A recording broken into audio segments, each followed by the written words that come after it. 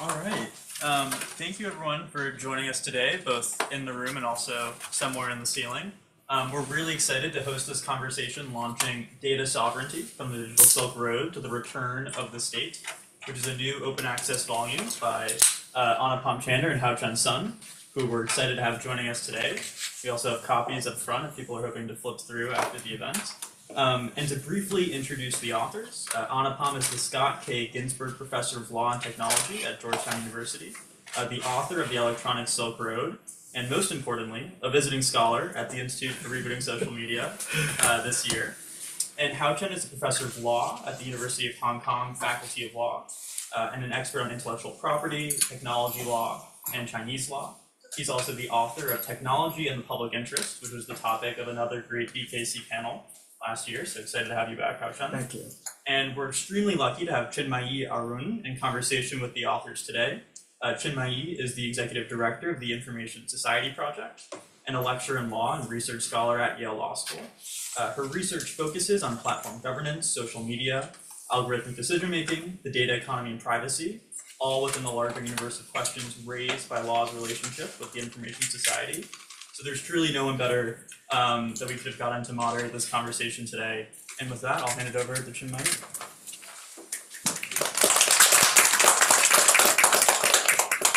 Thank you, Nick. Firstly, as I was telling Anupam when he reached out, I couldn't be more privileged or honored to be the one that gets to do this. And it's very special because actually when I met Anupam, he was in Delhi launching the Electronic Silk Road. So I love the full circle that this makes, and you all know that Berkman is where I started my time at the US, so it's always been very special to me. We just spent a wonderful week in January discussing some related questions at Haochen's wonderful conference at HKU, and so this really, it couldn't be more special. I am so grateful that you've invited me here to do this.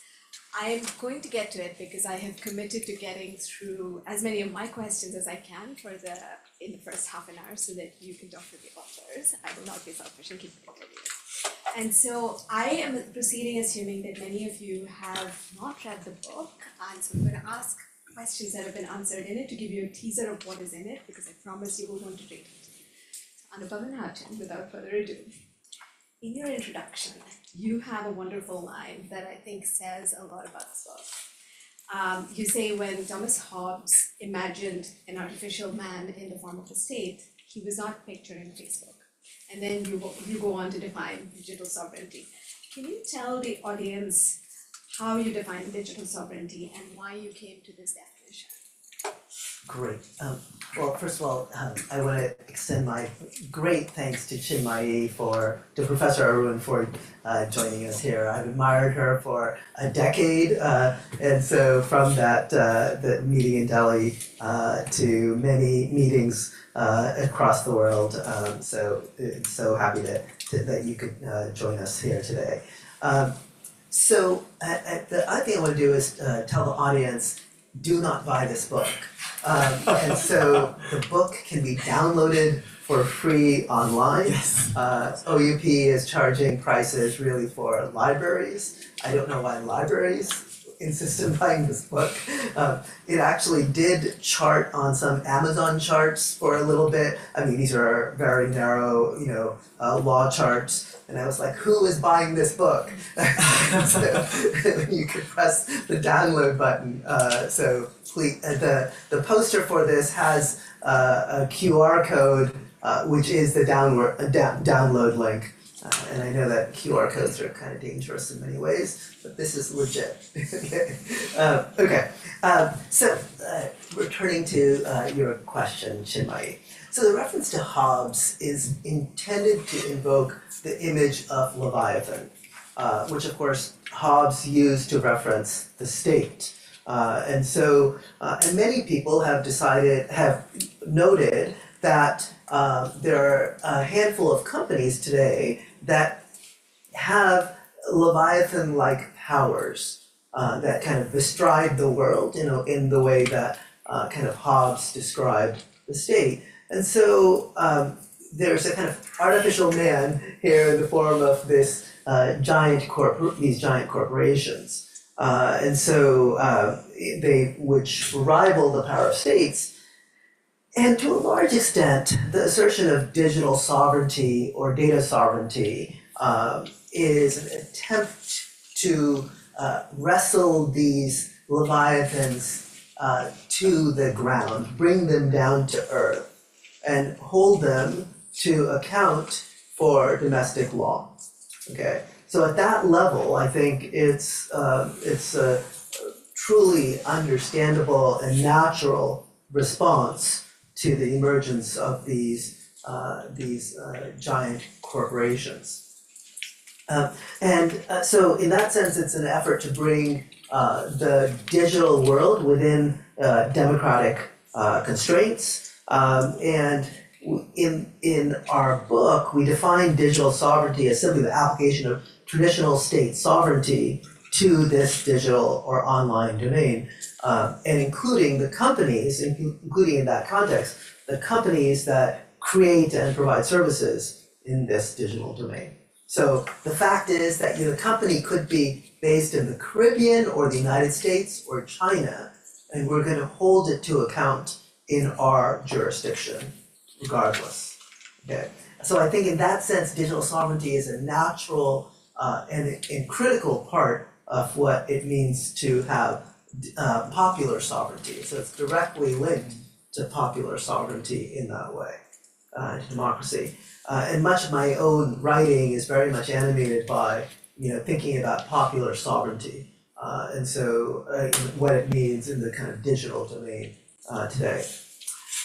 At the same time, I want to say the book is also concerned about the way that control over the digital domain, whether exercised by Mark Zuckerberg or President or Premier or Governor General X, can itself raise different concerns. And so this is so we need to be mindful about the way that it's governed, the way that we assert control over it, whether it's done from the by Elon or Mark or Sundar or whomever it is, or take your politician that you are most concerned about and substitute them in any of those names. So I think and I just want to make a distinction here. Also in the book, we had a lot of trouble actually. Are we talking about digital sovereignty? Are we talking about data sovereignty? Yeah. The book title has kind of both in it, and the book uses more digital sovereignty than data sovereignty, and so it kind of goes back and forth. I think one can usefully distinguish data sovereignty and digital sovereignty, but they become very hard to disaggregate once you press the concepts.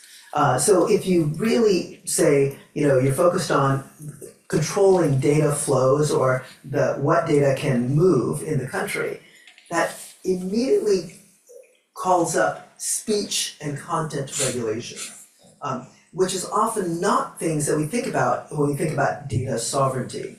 And so, I've written a lot about cross-border flows of data, which really are another way to see information sharing across borders, right? And so suddenly it raises all these issues that are in a totally different domain than we think of as traditional data regulation. So I found the two concepts which can be differentiated to be, I think it's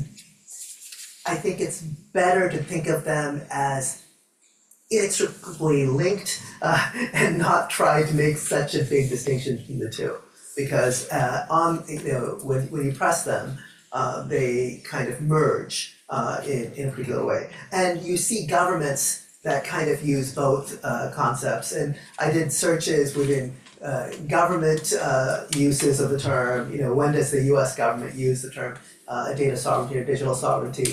the amusing thing I found in this context is that when the US government uses the term, it simply uses the term to reference European Union's approach to the internet. Brussels effect? It is the Brussels effect in that way, right?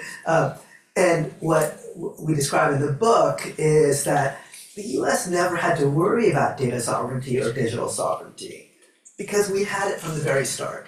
Because the companies were based here, even when a company would be based in the Caribbean, we'd prosecute the American who ran that company when he made the mistake of transiting through JFK, or picked him up in Costa Rica, etc. Our FBI was very good at figuring out your movements across the world and gathering you from wherever you were if we thought you were running afoul of US law.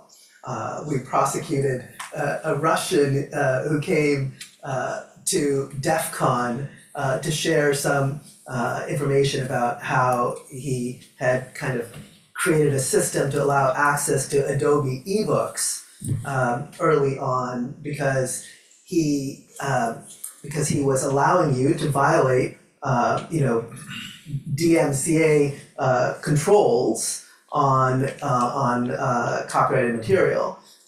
He said he was just allowing, and this will be of interest to folks interested in disability questions, he said he was just allowing disabled people to access these ebooks. But we picked him up when he arrived in Las Vegas.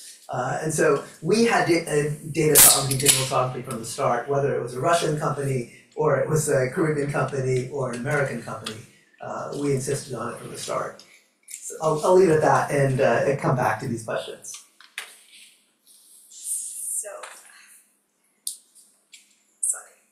So I'm going to invite Haochen also to pitch in, but I'm going to layer in my second question, which is that I know that both of you have been friends for a long time, and that you work together, but I want to invite you to peel back the co-authorial veil and talk a little bit about why you decided to write this book together, and how you came to an agreement about what digital sovereignty, data sovereignty means, because you come from such different backgrounds and countries that do things in different ways. So if I can invite you to respond to that. Thank you. So first of all, I also want to thank Berkman Klein Center for hosting today's book launch. As some of you know, I gave a talk on my book, Technology and Public Interest, last year right here. So it's so great to be back at Berkman Klein Center, and I also want to thank Professor Arun for joining us, commenting and discussing about this book with us today.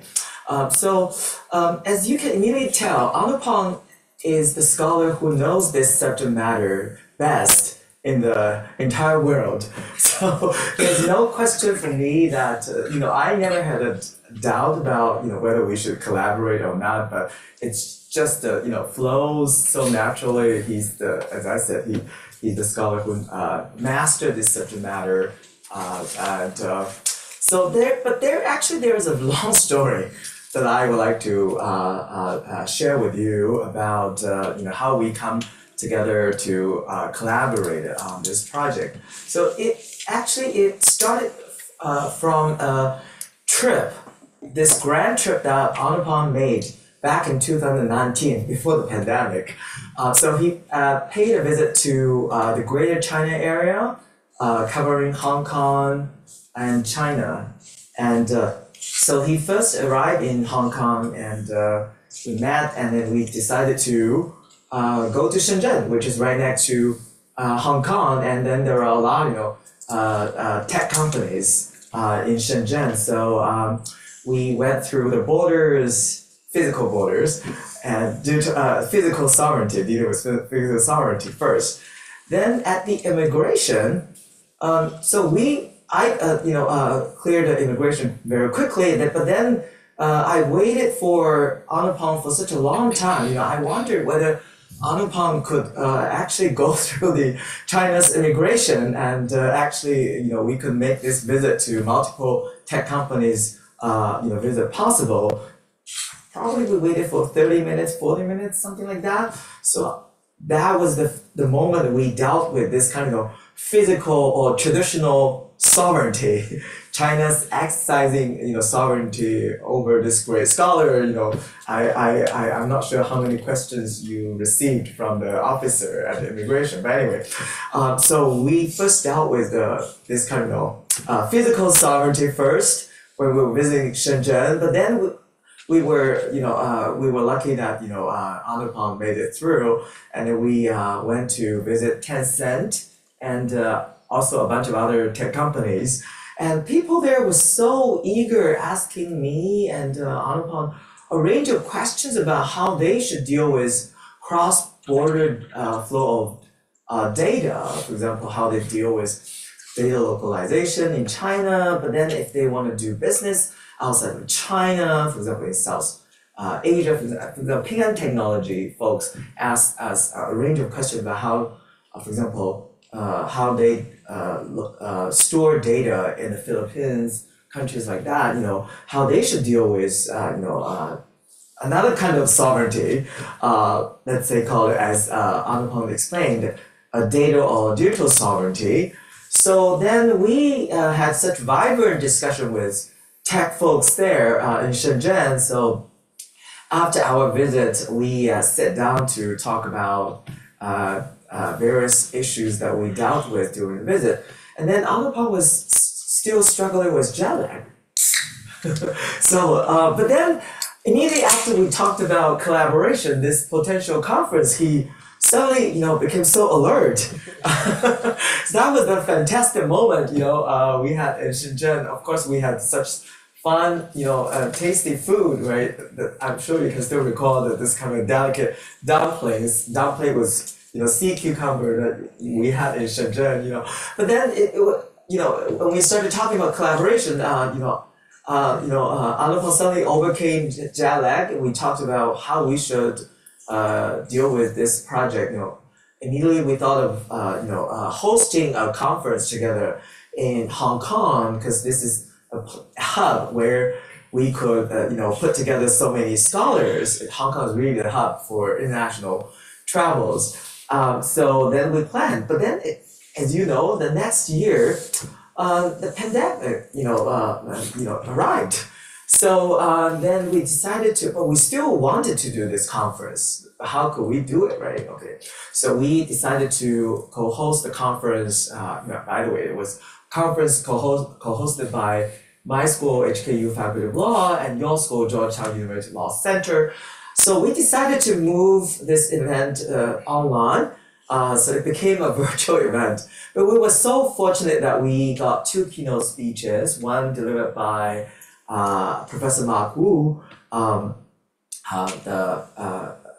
professor here at Harvard Law School, and then another keynote delivered by Frank Pasquale, who is now a professor at Cornell Law School and Cornell Tech. And we also put together so many scholars, and if you're interested, you can see their speeches, in the book. So we hosted the conference online, and then it took us how many years? 2 years or so to put everything together, because it was so hard to putting things together through the pandemic. People were I was just slow. It was me. It was all me. But we're so glad, everything came through, and this is the book. As Anupam pointed out, you don't need to buy the book. It's we arranged open access. As to the question about how we reach the consensus concerning various issues, especially the concept of data sovereignty, I feel like there's no disagreement between the two of us, because Anupam, as you mentioned, you guys mentioned that conference hosted in India, right? Okay, so actually I first met Anupam here at Harvard Law School, although he was not my professor when he was visiting at various law schools, but he picked my paper on this the social justice in IP for this Harvard and International Junior Scholars Conference. So that one was hosted at Harvard Law School. So we actually got to know each other many years ago, and we have talked about so many things, ranging from intellectual property to tech law, and Anupam cares about international trade and international law and liberal democracy so much. And I feel like I have so much, we have so much in common.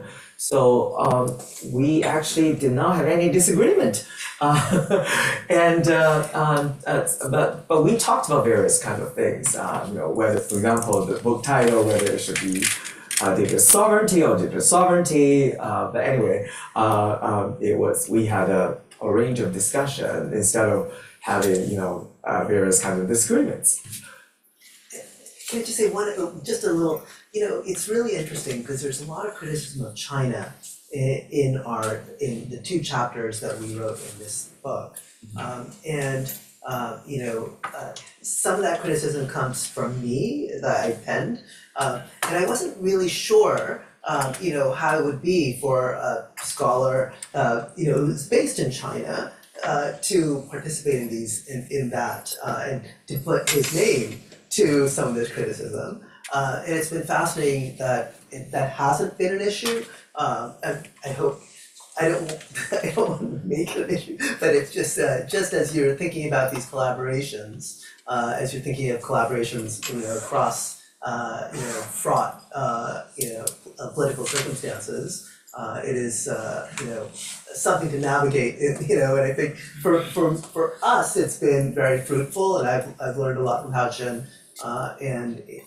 But I know that there's a lot of nervousness around this question, especially in the United States and China. Yeah, I remember that when we were putting together the chapters back in 2021, that was the year in which Didi, China's the China's equivalent to Uber here, was about to go public in New York.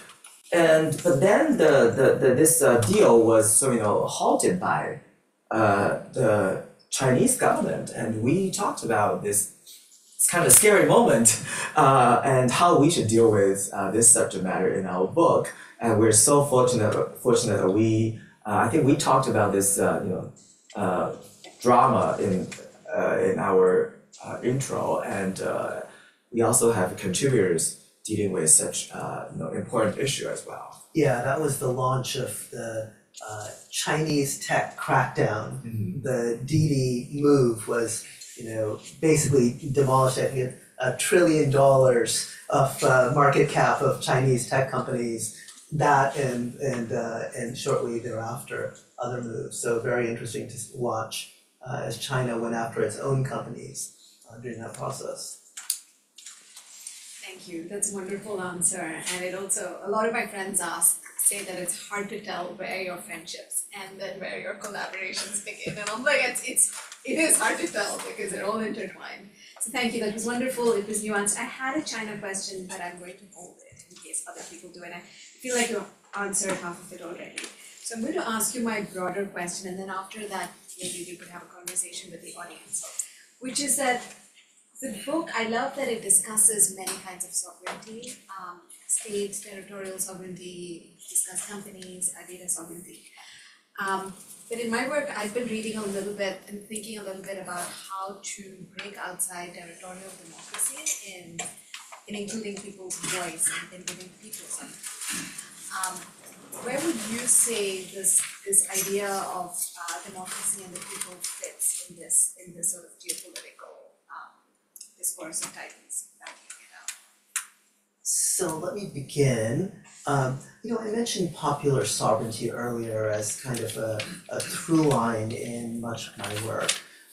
By the way, this, Terry and the professors will appreciate, this all goes back to what I thought about and what the seminars I took when I was in law school. I took a seminar with Akil Amar on popular sovereignty, and so I still that issue is at the various seminars or moments in my law school education really animate my work. I don't want to tell you how many decades later, so this is obviously a critical thing. I began in your first question by responding that this, we had these new leviathans, and this was a way for countries to assert themselves vis-a-vis these leviathans. I should also note that there were also small players. So, one of the worries that I have about internet regulation is that when governments regulate, they regulate based often with 5 companies in mind. They think of the internet as really 5 companies, and the internet is far more complicated than that. And so I think it's important to think about smaller companies as well. But what we see, I think, digital sovereignty is an expression very much of popular sovereignty in that way. And so I think it's necessary. And so I think it's, but I also, in the book we say it's both necessary and dangerous.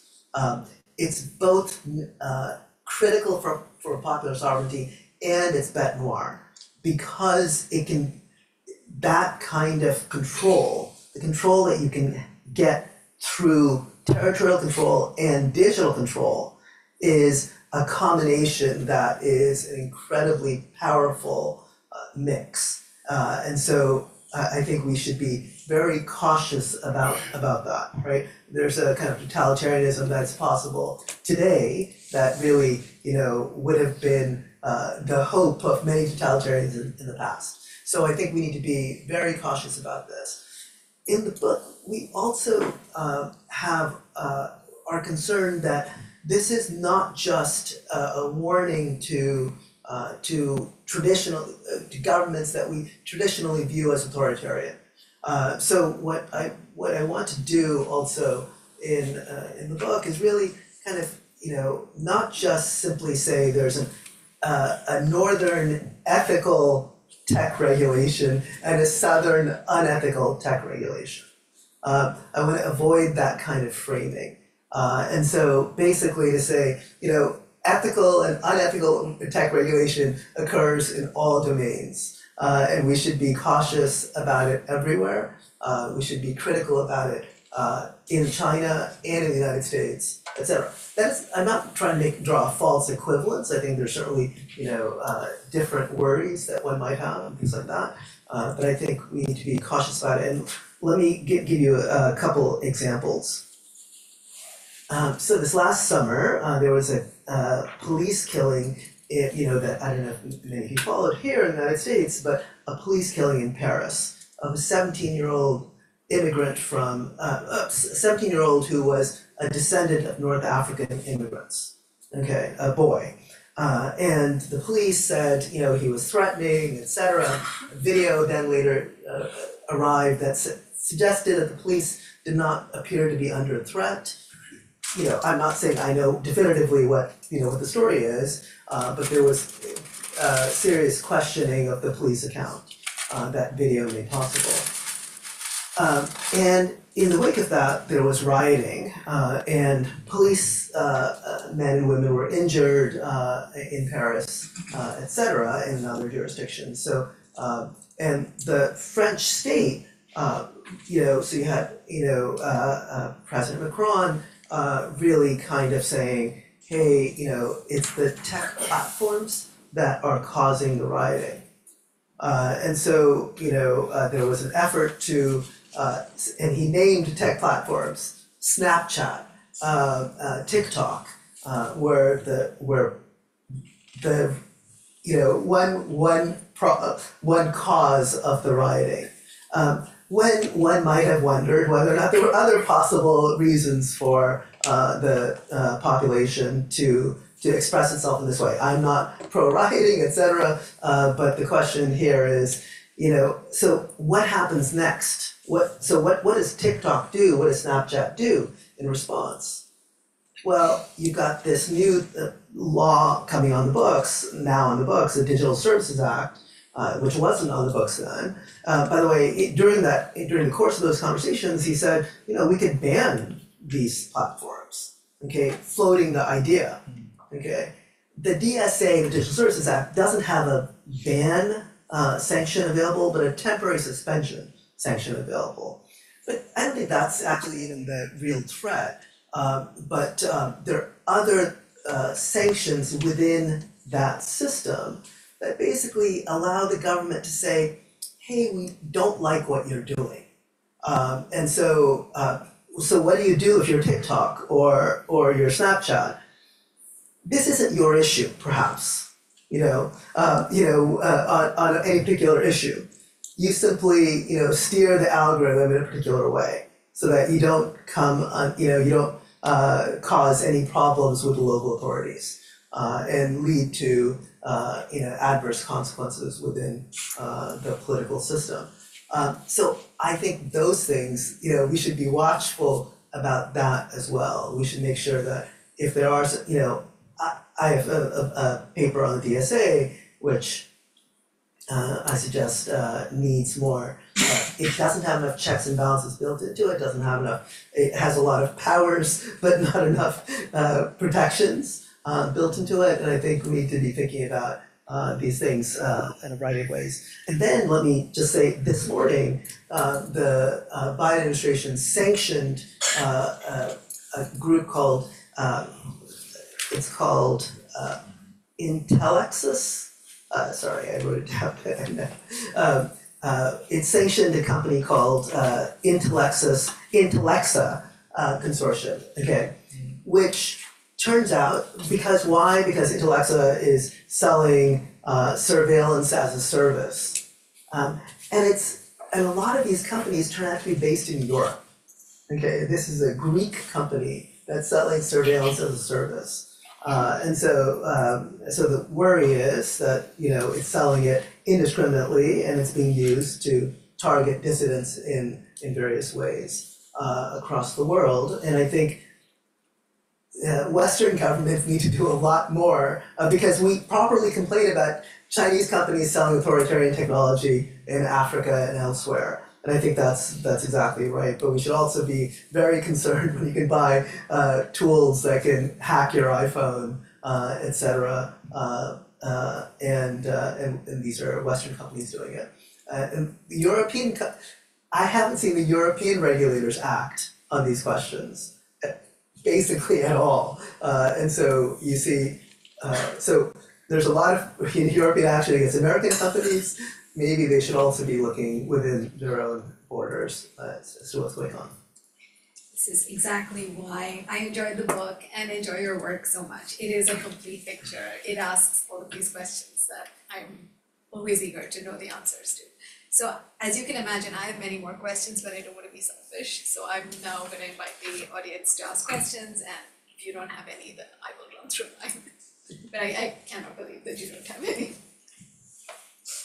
Well, I might selfishly jump in with one as well. The picture of the return of the state to wrestle these leviathans, I think is a really compelling one, and I'd just love to hear your thoughts of maybe about trends that have emerged over the last, since you've put the book together and started working on the book, of states exerting power to create national champions in the context of cloud infrastructure or AI. So not just to assert control over these foreign digital presences, but rather to create national capacities to assert some sort of independence and to create or to prevent reliance on foreign sort of sources of those services and whatever else. So would love your thoughts about that different sort of emergence of the state in the last couple of years. So I'll begin quickly. So, by the way, in my own mind, I always think of the other book that I go to is, of course, Gulliver's Travels, with the Leviathan who is, not actually that big in his own land, but when he travels to another land, quite enormous. And then it's tiny Lilliputians who try to wrestle him down to the ground. And in some sense, that is partly what's going on. But your question is with respect to the effort to create national champions. One of the striking things about the Chinese actions was how they were really focused on their own national champions. It was Tencent that got hit. It was Didi, which was on its way to incredible success until it suddenly wasn't. Until it became, desperately fighting for survival, etc. So it's just fascinating to see, and I think, I'd love to hear from Haochen a little bit more about why he thinks that happened with the tech crackdown in China in particular. But the desire to build an indigenous tech ecosystem is shared across the world. No one wants to be reliant entirely on US-based companies or Chinese-based companies. My worry in this context is that sometimes when governments essentially act in protectionist ways, so I studied a lot of economic development, and the goal of economic development for many decades in the last in much of the 20th century, the goal was to replace foreign enterprise with domestic enterprise. And that often was a failure. And so I think it's, that history should be a caution for this effort, because it turned out to raise costs for the rest of enterprise that depended upon those particular things. The United States today, if you build, so we're trying to put in, huge semiconductor plants, etc. Turns out that in battery plants, when Panasonic is building these things, it needs a lot of steel. And by the way, you have to now buy American steel, and that makes it very hard for Panasonic to actually build the battery plants in the United States. So we're trying to help steel workers on one side, but we're harming a huge swath of industry on the other side. So I think we should be cautious about that, and I think so. I am nervous about the national champions model of economic development. I do think everyone should figure out how can we best empower our domestic industry and have them benefit from these things. But I'm very concerned about the protectionism that is very popular. And there's an easy logic to protectionism, but that history doesn't bear it out as a very successful strategy. Thank you for the question. So let me quickly talk about China, because it is absolutely a strategy that this so-called national champion strategy that China has been adopted and applied. And as Anupam pointed out, that these big companies such as Tencent, Didi are the best examples. But I think that the landscape in China is very complicated, and nowadays it's easy to sort of portray China as a this kind of state or government-oriented regulation of or tech development of tech.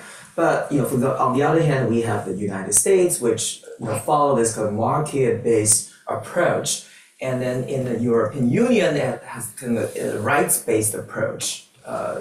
Exemplified by the GDPR, but this conventional conventional portrayal of China might be a little bit kind of narrow-minded. I think I would say that actually the tech development in China started from this kind of market-oriented model in the very first place. For example, the rise of Tencent, the rise of Alibaba, or began with this kind of market practice. For example, Alibaba is an e-commerce platform, right? E-commerce means that you buy things through, other platforms such as Alibaba, through voluntary transactions, market-oriented practice, contract-based transactions. And also Tencent, for example, is another example about, this kind of providing chatting apps or services, and and then later on gaming and advertisement, and Tencent is known for offering services like that. So the rapid growth of these tech companies shows that at the very beginning, China followed this kind of market-oriented approach, especially when China opened its door to the rest of the world. It needs, international investment or foreign investment. So I would say that, we need to have this kind of historical review of tech development in China first. Some of the development of tech in China following this kind of market-oriented practices. But then later on, there is this kind of strange development. For example, I would say this market-oriented approach is also governed by or coupled with state-oriented regulation. I think the best early example is the kind of Great Firewall that China has exerted in the country, which means that several major tech companies such as Google and Facebook are not allowed to do business in China because of this Great Firewall practice. And at the same time, Chinese citizens could not have access to information that is displayed outside this Great Firewall. Okay, but that practice actually was very good for Chinese companies because it warded off competition from international companies such as Google and Facebook.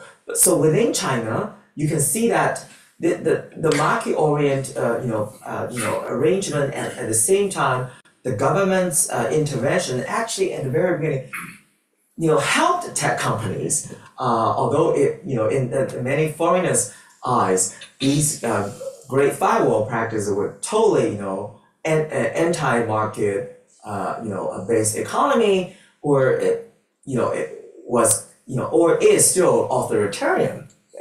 So that's the very early stage, I would say. But then later on, you can see that Chinese government has started targeting big or the national champions, as you pointed out earlier. So that's another shift that China has sort of witnessed. And I would say this we still have this kind of market-oriented practice, but at the same time, there has been more and more of state intervention, but not only targeting foreign tech companies, but also dealing with national tech companies as well. I think there is one easy way to understand this major shift. This is because the Chinese government wanted to have more so one single voice within the country, which will be better, which will make the government better off when they operate this kind of authoritarian regime, and they realize that this kind of tech regulation is necessarily needed if they wanted to assert that power, because it is the tech companies or social media platforms nowadays that deal with speech regulation, and as well as the control of opinions that could be so powerful for governmental regulation. I think the Chinese government learned so much from the 2011 and 2000 and the competition between I think it was 2016 presidential election, the competition between Hillary and Trump. Social media played such a major role in deciding the outcome of the election. For example, the rise of the fake news, the use of social media, platforms to advocate, various kind of voices. So I believe that the Chinese government learned such a big lesson from the U.S. Presidential election, and they wanted to also exert tighter control of big tech as well. Okay, so there are various reasons why you can see that kind of big shift. But then again, the rise of the tech war or trade war between China and United States also kind of started to shape this kind of national champion strategy. And then the story again is very complicated. So you can see that, for example, starting from the chip war, U.S. ban on exporting chips to China, it actually sounded the awakening moment in China. People realized, or the government realized that they couldn't really rely upon foreign export. So this kind of fostering of national champions is absolutely important. But you know that it's so hard to make advanced chips within one country. You can see the rise of Taiwanese companies, the rise of Dutch companies, in these games.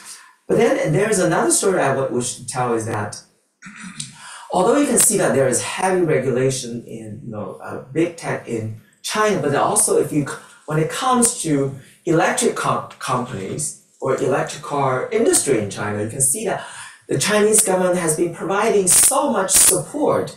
For example, through state subsidy, there's one city that you must visit, or there's one electric car company that you must pay attention to. This city is called Shenzhen, where Anupam and I visited back in 2019. And then this company, Shenzhen-based company BYD. Now the sale of BYD electric car has surpassed Tesla, and the marginal, I think the profit margin that this company is also outpaced Tesla. But the growth of this company actually has, similar to a large extent, of course, this is a great company, a lot of innovation, but state support played a major role. But there's one interesting story I want to share. If you go to Shenzhen, you can see that taxis there, taxi cars there, there's only one brand, BYD. So I'm pretty sure that there was this kind of citywide plan to purchase BYD's electric cars in the name of certain environmental protection, in the name of promoting electric car industry in Shenzhen. So this kind of state support is obvious and widespread. But then when I was visiting Munich for the very first time, I saw that, oh my God, for the very first time, there is this one city with one single brand, for taxi cars, Mercedes-Benz. I was shocked. This is luxurious car brand, but how come it was service? Taxi cars use the one single brand, Mercedes-Benz. But later on I realized it must be achieved through market-based arrangement. But back in Shenzhen, you can see that there was sort of very firm and strong state support fostering and promoting electric car industry in China. So I would say this kind of national champion strategy is very complicated in China. Market-oriented practices, state support, state regulation. But when it comes to various kind of national interest, I think for the time being, the most important thing is this kind of national interest, or how we can make this authoritarian regime sustainable.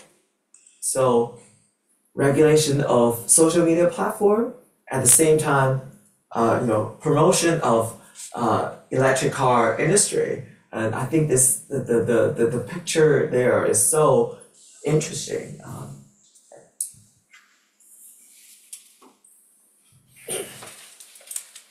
Questions in the room? Hi, thank you so much for being here and for the talk. Can I ask you to just identify yourself? Yes, my name is Giovanna. I'm an LLM student at the law school, and I'm curious to ask if you could share a little bit more about the choices to about trade regulation and data localization as the two last parts of the book.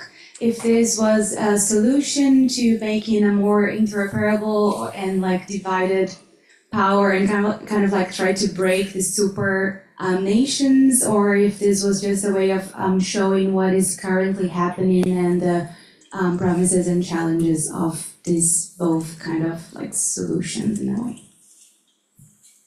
So let me try to answer that. So the book has a variety of views on the question of data localization. And so you've got Graham Greenleaf, and who's probably a little bit more sympathetic to data localization. You've got K.S. Park, Kempson Park. So Graham is a professor in Australia. Kempson is a professor at Cleary University Law School. And you've got others, Neha Mishra at graduate institute in Geneva, and you've got Doug Arner writing the data localization, one of Haochen's colleagues at University of Hong Kong. So there are a variety of views in the book. I'll just say my views on this question because it's a complicated terrain. I've seen data localization as really a kind of the 21st century of 20th century industrial policy, which is, build your factories here. We'll stop the imports from coming in. India did this for much of its early, for its first 50 years of development. And as I try to hint at before, as I said before, I haven't seen that as a very successful strategy historically. And maybe there's something different today about data localization as opposed to kicking out foreign companies on the digital space may be different than kicking them out in the industrial space. And I think those are important questions to ask. I'm not convinced. So the first, a few quick points here. Data localization means put this huge facility on the ground somewhere in your country. Okay. What is the, if you've ever visited one of these data centers, how many people do you meet? It's a handful of people. And what is the investment? It's not in the people, it's in the computers. The computer servers, the land, and the energy, okay? And it could be water supplies as well, right? And so those are the things you need. So energy and water tend to be very precious and rare commodities, especially in the developing world. And so you're putting more strain on local energy grid. It might not be as green as alternatives. So there's a huge climate change aspect of all this, which is what you'd like to do is put your cloud wherever it's the greenest, okay? Now, so that would be ideal, right? Data localization doesn't care if it's green, data localization says, build it here. And so when people say, oh, this is a $1 billion cloud center, most of that money is in the investment in the computers that go in there, which are imported from somewhere else. So it's also part of the, what is that $1 billion? Is that $1 billion going into the domestic economy? Typically not. It's a huge kind of draw of energy and water in the local domain. So is that helping people? And then who's benefiting? Okay, does the fact that your cloud sits here as opposed to there then create a local software industry based on the local cloud? It's not so clear, right? And so what you're doing is you're potentially raising the costs for your local software industry to access the cloud. So in many jurisdictions, like in Brazil, when Brazil thought about this, they looked and said, look, actually domestic cloud is much more expensive. And you've got a lot of companies saying, hey, if you force us to only source from domestic cloud providers, or force the foreigners to go domestic, you're actually reducing you're making things much more difficult for us. And then finally in cybersecurity, by kicking out lots of companies, by reducing competition, I think you ultimately harm cybersecurity. So I think in a variety of measures, delocalization is not a great policy. I've actually described in a new paper in working on that delocalization is getting much worse, because now it's not only kicking out, it's basically saying you not only have to localize here, but you have to localize here on local companies. So you can't be AWS and build a cloud locally. You can't be AWS at all. You can't be Microsoft, you can't be Apple, you can't be Google or Oracle. And that I think is an even more costly approach to all this.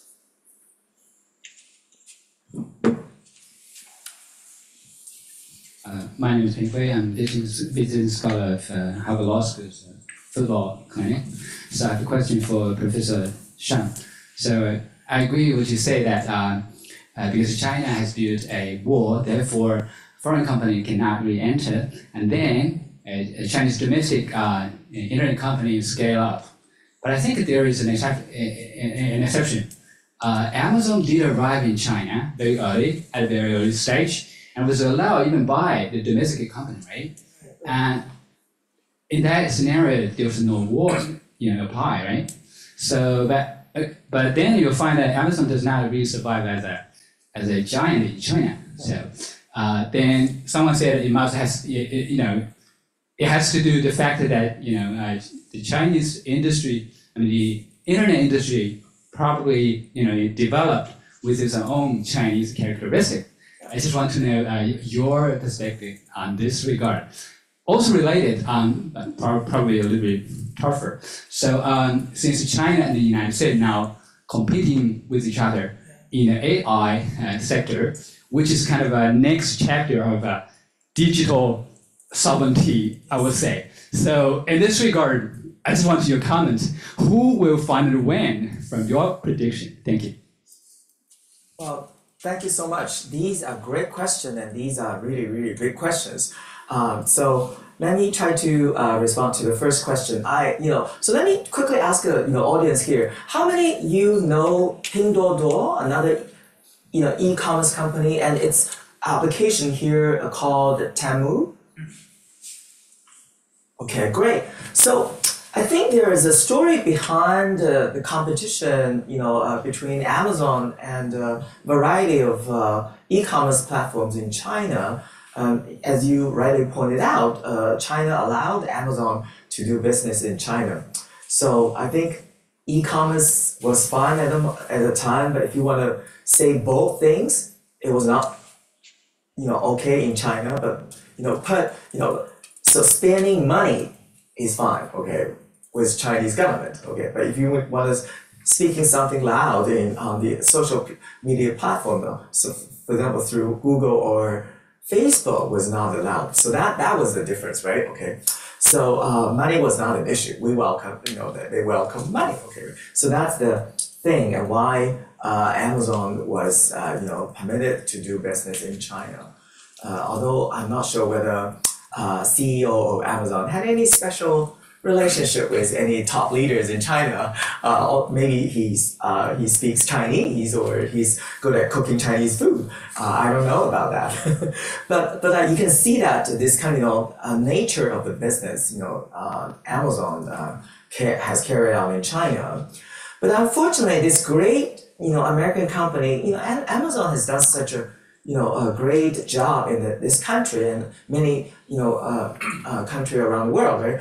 But surprisingly, I think Amazon, as you rightly pointed out, Amazon could not really compete well with many other e-commerce platforms in China, such as Alibaba's Taobao and Tmall, Pinduoduo, and also Jingdong, another major e-commerce platform. I think culture is a big thing, and also, the kinds of services and goods that they could provide is also another story. These are the major reasons I think Chinese platforms has won, in the competition. First of all, Chinese platforms know local culture very well. They know customs preferences, what they exactly needed, and also the kind of the services and the goods that provide is also another cutting edge that Chinese company had when they were competing with Amazon, because they know how to source the most affordable products, the products that they Chinese customers need. For example, they launched this kind of November 11th, this kind of shopping festival. They just exactly know how this kind of Singles Day. Singles Day, Singles Day, has to sort of animated people's interest in spending, of course, by offering really big discounts, but at the same time So just you know what Singles Day is, right? Singles Day is when you spend money on yourself because you're single. taking care of yourself. So, which is a great idea, right? Yeah. And it's 1111, right? That's the November, exactly. Brilliant. I mean, like utterly brilliant. It could have been done anywhere around the world, right?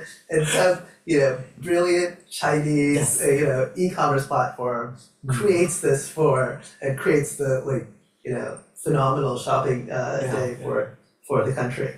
So as Anupam aptly pointed out, so if you want to do well, if you want to do business well in China, you not only need to know local culture very well, but also you have to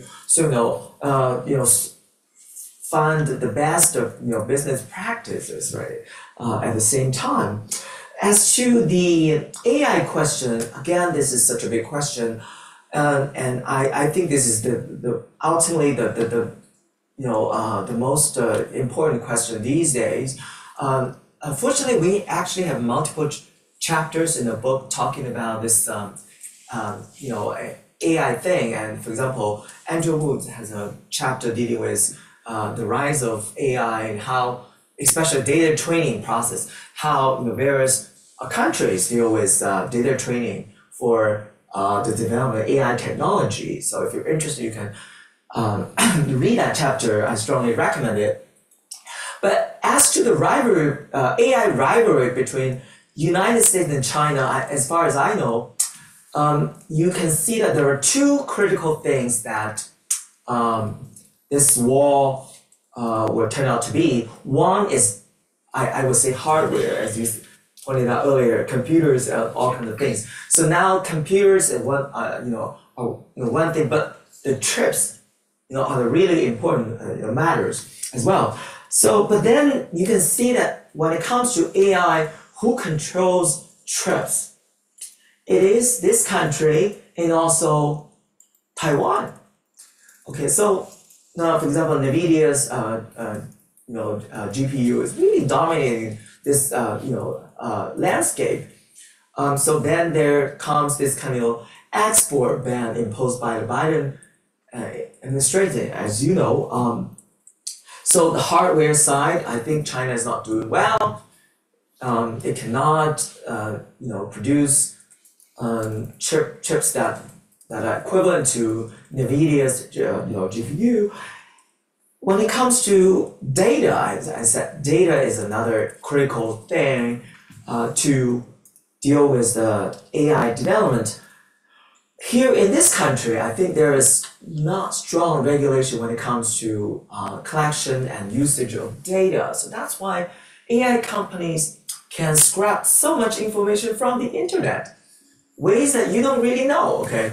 But in China, to a certain extent, collection and usage of data is not that much regulated, but then you can see that the state actually heavily regulated the way that people can speak and the way that tech companies can collect and use data as well. And when it comes to data localization, I think this is one of the best examples.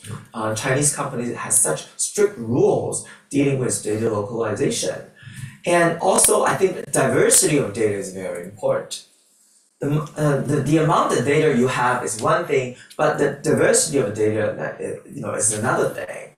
And we need to have, various kinds of data can train AI models well, okay? But then I can see that Chinese company lacks this kind of diversity because of one of the reasons is exactly about the Great Wall that China has built upon. So Chinese tech companies may have difficulty in accessing and utilizing foreign data, and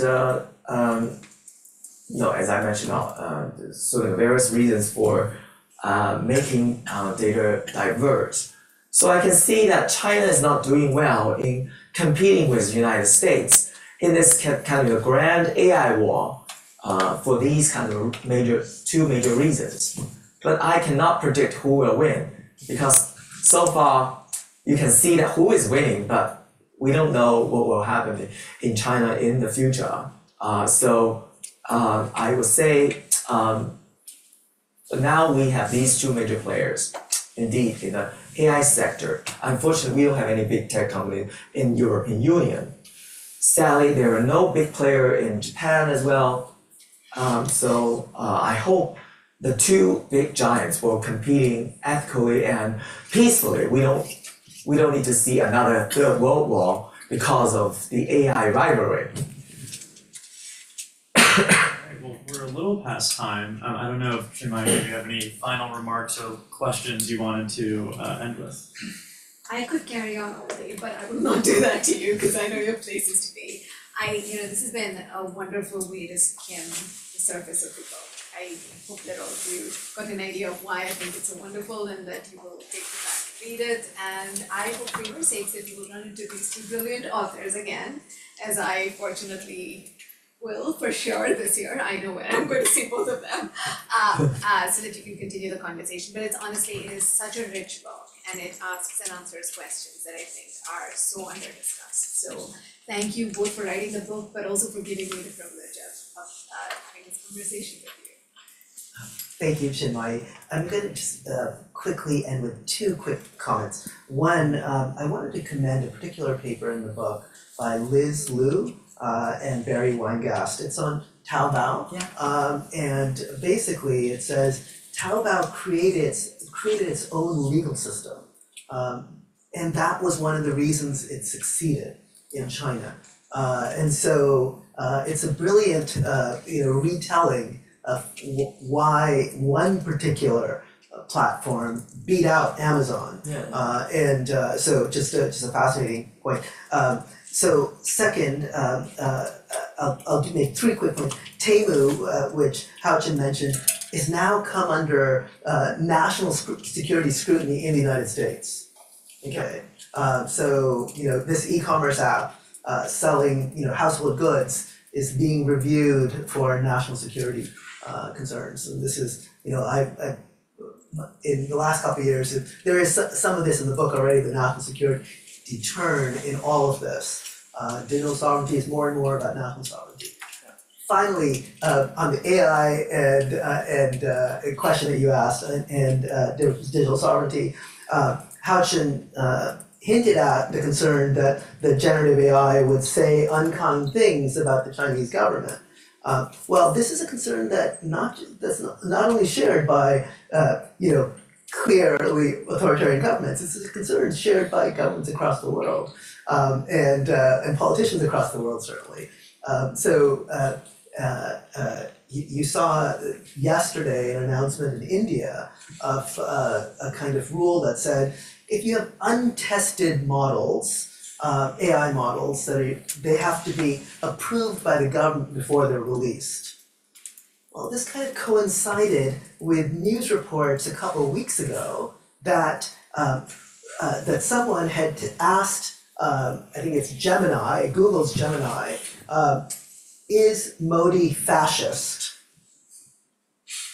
Okay, and it had given a plausible answer saying, there are some aspects of this, etc. You know how you can imagine the voice of the chatbot in this, and so the coincidence between this is not, I think, pure coincidence. Just again tell you, these are concerns that we should have across the world in every jurisdiction. I know that Modi tends, we can whether or not he's Democratic or not is an open question, etc. He's certainly very popular thus far. So these are really difficult issues across the world. All right, well, I hope you guys will join me in thanking our guests today.